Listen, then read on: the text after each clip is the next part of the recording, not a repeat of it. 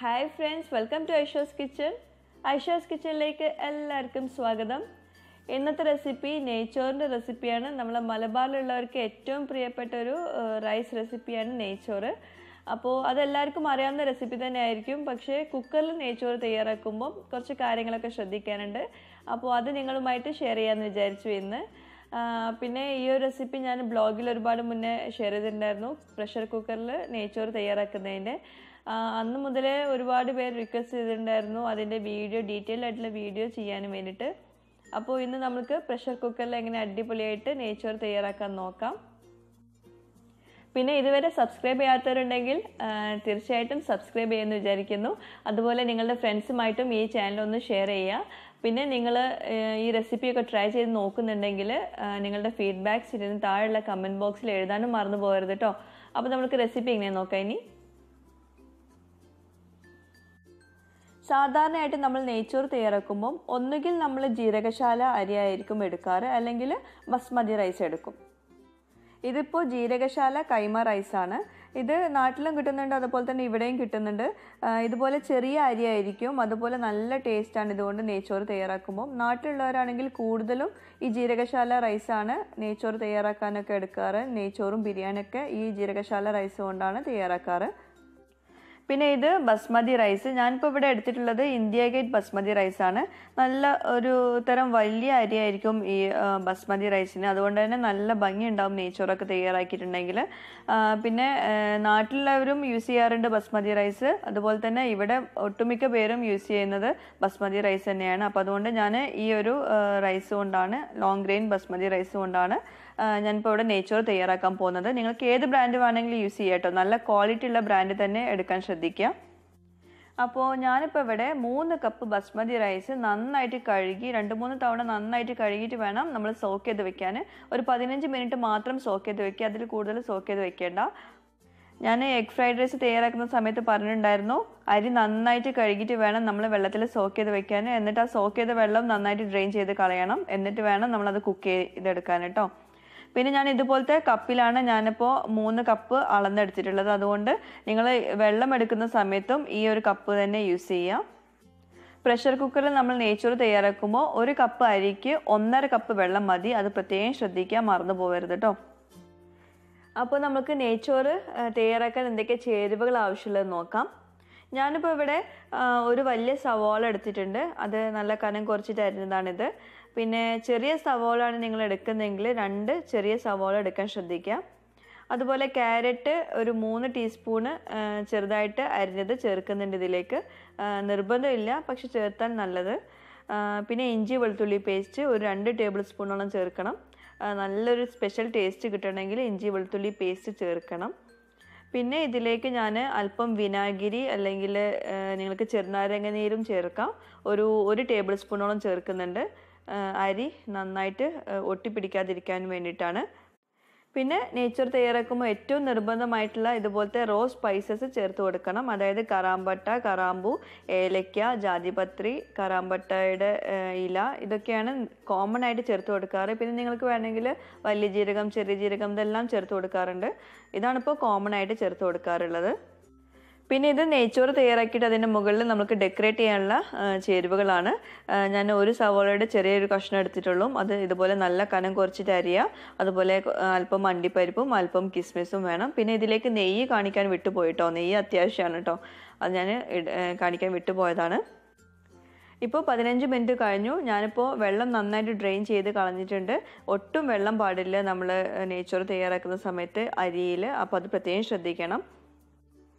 അപ്പോൾ pressure cooker ചൂടാക്കിയെടുക്കുക. എന്നിട്ട് അതിലേക്ക് ഞാനിപ്പോൾ ചേർത്ത് കൊടുക്കുന്നത് ഓയിലാണ്. നിങ്ങൾക്ക് സാധാ വെളിച്ചെണ്ണ ചേർത്ത് കൊടുക്കുക. ഞാനിപ്പോൾ ഇവിടെ സൺഫ്ലവർ ഓയിലാണ് ചേർത്ത് കൊടുക്കുന്നത്.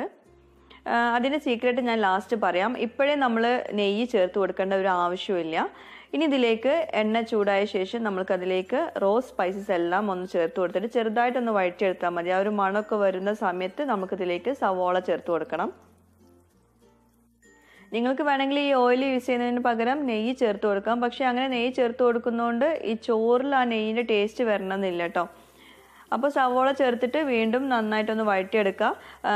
സവോള ചേർത്ത ശേഷം വല്ലാണ്ട് ഗോൾഡൻ കളറായിട്ട് വഴറ്റിയെടുക്കേണ്ട ആവശ്യം വരുന്നില്ല. ചെറുതായിട്ടൊന്ന് വഴണ്ട് വന്നാൽ മതി. സവോള ഒന്ന് നല്ല സോഫ്റ്റ് ആയി കഴിഞ്ഞിട്ടുണ്ടെങ്കിൽ നമുക്കതിലേക്ക് ഇഞ്ചി വെളുത്തുള്ളി പേസ്റ്റും അതുപോലെ ക്യാരറ്റ് ചെറുതായിട്ട് അരിഞ്ഞതും ചേർത്ത് കൊടുക്കാം.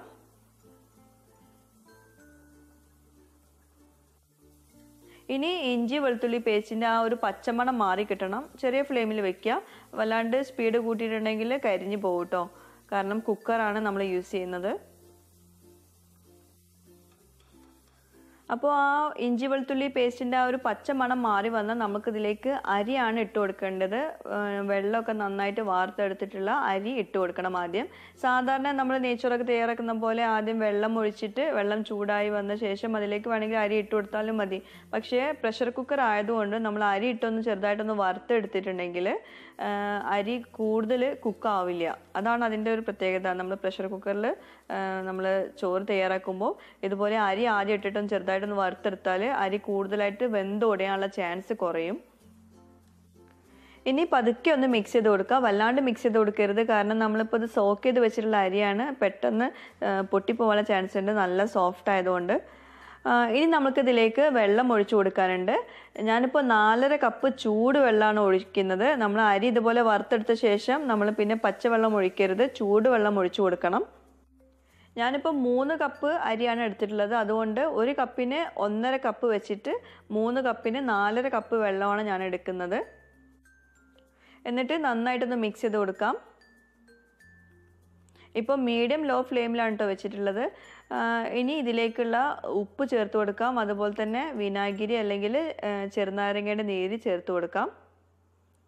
എന്നിട്ട് നമുക്കിത് കുക്കറൊന്ന് അടച്ച് വെച്ചിട്ട് 2 വിസിൽ വരുന്നവരെ നമുക്കിതൊന്ന് വേവിച്ചെടുക്കണം. നമ്മൾ സാധാരണ നെയ്ച്ചോറൊക്കെ തയ്യാറാക്കുമ്പം 1 കപ്പ് അരിക്ക് 1.25 കപ്പ് അല്ലെങ്കിൽ 2 കപ്പ് വെള്ളമൊക്കെയാണ് എടുക്കാറ്. പക്ഷെ കുക്കറിൽ നമ്മൾ നെയ്ച്ചോറ് തയ്യാറാക്കുമ്പോൾ 1 കപ്പ് അരിക്ക് 1.5 കപ്പ് വെള്ളം മതി. അതാണ് അതിൻ്റെ കറക്റ്റായിട്ടുള്ള വേവ് കിട്ടൽ. അല്ലെങ്കിൽ നമ്മൾ കൂടുതലായിട്ട് വേവ് കൂടാനുള്ള ചാൻസ് ഒക്കെ ഉണ്ട്. അതുപോലെ 1 വിസിൽ വന്നിട്ട് 2ാമത്തെ വിസിൽ വരുന്നതിന് മുമ്പേ ഓഫ് ചെയ്യണം കേട്ടോ, അതും വിട്ടുപോകരുത്. ഇനി നമുക്ക് ആ ഒരു സമയത്ത് നമുക്ക് ഇതിലേക്കുള്ള ഡെക്കറേഷനുള്ള ചേരുവകളൊക്കെ ഒന്ന് റെഡിയാക്കി വെക്കാം. ഇതുപോലെ ഒരു പാന് ചൂടാക്കിയിട്ട് അതിലേക്ക് അല്പം നെയ്യ് ചേർത്ത് കൊടുക്കാം. എന്നിട്ട് അതിലേക്ക് അണ്ടിപ്പരിപ്പ് ചേർത്ത് കൊടുത്തിട്ട് ഒന്ന് ചെറുതായിട്ടൊന്ന് വഴറ്റിയെടുക്കാം. ഞാൻ വല്ലാണ്ട് ഗോൾഡൻ കളറൊന്നും ആക്കി എടുക്കാറില്ല അണ്ടിപ്പരിപ്പ്. ചിലർക്ക് ഇതുപോലെ ഈ അണ്ടിപ്പരിപ്പും കിസ്മിസും ഒന്നും നെയ്ച്ചോറിന് മുകളിൽ ഇട്ട് കൊടുക്കുന്നത് ഇഷ്ടമുണ്ടാവില്ല. ഞാനും അതുപോലെ കുട്ടികളൊന്നും ഇതൊന്നും കഴിക്കാറില്ല. ഇതിന് മുകളിൽ നെയ്ച്ചോറിന് മുകളിൽ ഇതൊന്നും കഴിക്കാറില്ല. പക്ഷേ ഹസ്ബൻഡിന് ഇത് നിർബന്ധമാണ്. ഇതുപോലെ അണ്ടിപ്പരിപ്പും കിസ്മിസും ഫ്രൈഡ് ഓണിയനൊക്കെ നെയ്ച്ചോറ് ഉണ്ടാക്കുമ്പോഴും അതുപോലെ ബിരിയാണി തയ്യാറാക്കുമ്പോഴൊക്കെ വേണം. അപ്പോൾ അണ്ടിപ്പരിപ്പും അതുപോലെ കിസ്മിസും ഞാൻ റെഡിയാക്കി വെച്ചിട്ടുണ്ട്. ഇനി നമുക്ക് ഈ നെയ്യിലേക്ക് തന്നെ സവോള ഇട്ട് കൊടുത്തിട്ട് അതൊന്ന് വറുത്തെടുക്കാം, ഫ്രൈ ആക്കി എടുക്കണം. ഇതൊക്കെ ശരിക്കും പറയുകയാണെങ്കിൽ ഇത് കാണാൻ നല്ല ഭംഗിയാണ്. നെയ്ച്ചോറൊക്കെ ഡെക്കറേറ്റ് ചെയ്തെടുക്കുമ്പോൾ ഇതുകൊണ്ട് കാണാൻ നല്ല ഭംഗിയാണ്. ടേസ്റ്റിൽ വ്യത്യാസം ഉണ്ടോ എന്ന് എനിക്കറിയില്ല, കാരണം ഞാനിതൊന്നും കഴിക്കാറില്ല. ഇതുപോലെ ഡെക്കറേറ്റ് ചെയ്തിട്ടൊന്നും ഞാൻ കഴിക്കാറില്ല.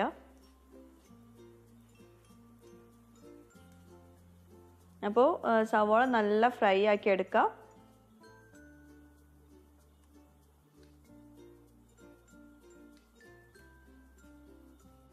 അപ്പോൾ അതും ഞാൻ മാറ്റി വെച്ചിട്ടുണ്ട്. അപ്പോൾ നമുക്ക് ഇനി ഇത് ഡെക്കറേറ്റ് ചെയ്യുമ്പോൾ എടുത്താൽ മതി. അപ്പോൾ നമ്മുടെ ഡെക്കറേഷൻ റെഡി ആയിട്ടുണ്ട്. അപ്പോൾ അതുപോലെ തന്നെ നമ്മുടെ കുക്കറിൽ ഇപ്പോൾ 1 വിസിൽ വന്നിട്ടുണ്ട്. 2ാമത്തെ വിസിൽ വരുന്നതിന് മുമ്പ് നമ്മൾ പ്രഷർ കുക്കർ ഓഫ് ചെയ്യണം. അപ്പോഴേ നമ്മൾ തുറക്കരുത്. അതിൻ്റെ പ്രഷറൊക്കെ മൊത്തം പോയ ശേഷം വേണം തുറന്ന് നോക്കാൻ. ഇപ്പോൾ പ്രഷർ മൊത്തം പോയിട്ടുണ്ട്. ഇനി നമുക്ക് അത് തുറന്ന് നോക്കാം. അപ്പോൾ നമ്മുടെ ചോറ് ഇപ്പോൾ റെഡി ആയിട്ടുണ്ടാവും. പക്ഷേ നമ്മളിപ്പോൾ ഇത് ഈ ഒരു ചൂടോട് കൂടിയിട്ട് ഒട്ടും മിക്സ് ചെയ്യരുത്. മിക്സ് ചെയ്തിട്ടുണ്ടെങ്കിൽ ചോറൊക്കെ നന്നായിട്ട് വെന്ത് ഉടഞ്ഞു പോവും. അപ്പോൾ മിക്സ് ചെയ്യരുത്. ഇത് ഒരു 5 മിനിറ്റ് ഇതുപോലെ തുറന്ന് വെക്കുക. അടച്ച് വെക്കാതെ തുറന്ന് വെക്കണം കേട്ടോ. നിർബന്ധമായിട്ടും തുറന്ന് വെക്കണം, എന്നാലേ അത് നന്നായിട്ട് ഡ്രൈ ആയി വരുള്ളൂ. അതുപോലെ മാക്സിമം ഒരു 5-8 മിനിറ്റ് മാത്രം ഇതുപോലെ തുറന്ന് വെച്ചാൽ മതി. കൂടുതൽ നേരം തുറന്ന് വെച്ചിട്ട് മിക്സ് ചെയ്യാതെ വെക്കരുത്. കാരണം വേറെ ഒന്നുമല്ല, ഈ കുക്കറിൻ്റെ താഴ്ഭാഗത്തുള്ള ചോറ് വെന്തുടയാനുള്ള ചാൻസ് ഉണ്ട്. കാരണം ആ ചൂടുകൊണ്ട് താഴ്ഭാഗത്തുള്ളത് വെന്ത് കട്ട പിടിക്കാനുള്ള ചാൻസ് ഉണ്ട്. അപ്പോൾ അതുകൊണ്ട് ഒരുപാട് നേരം ഇതുപോലെ തുറന്ന് വെക്കരുത്. അല്ലെങ്കിൽ നിങ്ങൾക്ക് വേണമെങ്കിൽ ഈ ലിഡ് തുറന്ന പാടെ 5 മിനിറ്റ് വെക്കുന്നതിന് പകരം ഈ കുക്കറിലുള്ള ചോറ് മൊത്തത്തിൽ വേറൊരു വലിയൊരു പാത്രത്തിലേക്ക് ഒന്ന് പരത്തി വെക്കുകയാണെങ്കിലും കുഴപ്പമില്ല. മിക്സ് ചെയ്യാതെ പരത്തി വെക്കുകയാണെങ്കിൽ ഒരു 10-15 മിനിറ്റ് വേണമെങ്കിൽ നിങ്ങൾക്ക് ഇതുപോലെ വെക്കാം. നമ്മളിപ്പോൾ ഈ നെയ്ച്ചോറിൽ ഒട്ടും തന്നെ നെയ്യ് ചേർത്ത് കൊടുത്തിട്ടില്ല.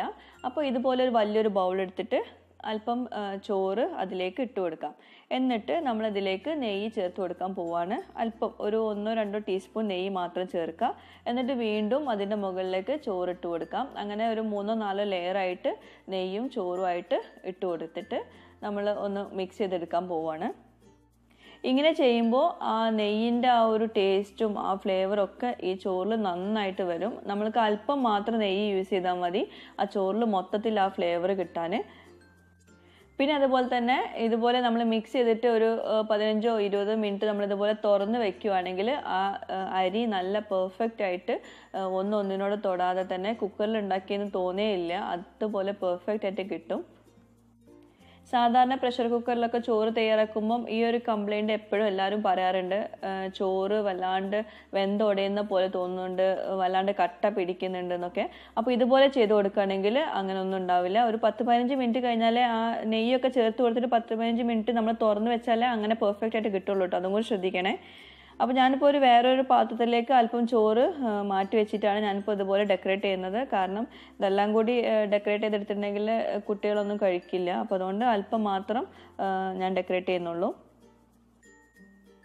അപ്പോൾ പ്രഷർ കുക്കറിൽ നെയ്ച്ചോറ് തയ്യാറാക്കുമ്പോൾ എന്തൊക്കെയാണ് ശ്രദ്ധിക്കേണ്ടതെന്ന് എല്ലാവർക്കും മനസ്സിലായെന്ന് വിചാരിക്കുന്നു. അപ്പോൾ നല്ല അടിപൊളിയായിട്ട് നെയ്ച്ചോറ് റെഡി ആയിട്ടുണ്ട്. നല്ലൊരു മണവും നല്ലൊരു ഫ്ലേവർ ആയിരിക്കും ഈ ചോറിൽ. ലാസ്റ്റ് നമ്മൾ നെയ്യ് ഇട്ടതുകൊണ്ട് അത് പ്രത്യേകം എല്ലാവരും ഒന്ന് ശ്രദ്ധിക്കണം കേട്ടോ. അപ്പോൾ നെയ്ച്ചോറ് ഇപ്പോൾ നല്ല ചൂടാറിയിട്ടുണ്ട്. അതുപോലെ തന്നെ നല്ല പെർഫെക്റ്റ് ആയിട്ട് തന്നെ വന്നിട്ടുണ്ട്. കുക്കറിൽ തയ്യാറാക്കിയെന്ന് പറയേയില്ല. അപ്പോൾ ഇതുപോലെ എല്ലാവരും ഒന്ന് ട്രൈ ചെയ്ത് നോക്കുക. എന്നിട്ട് എനിക്ക് ഫീഡ്ബാക്ക്സ് അയക്കാനും മറന്നു പോകരുത്. താങ്ക്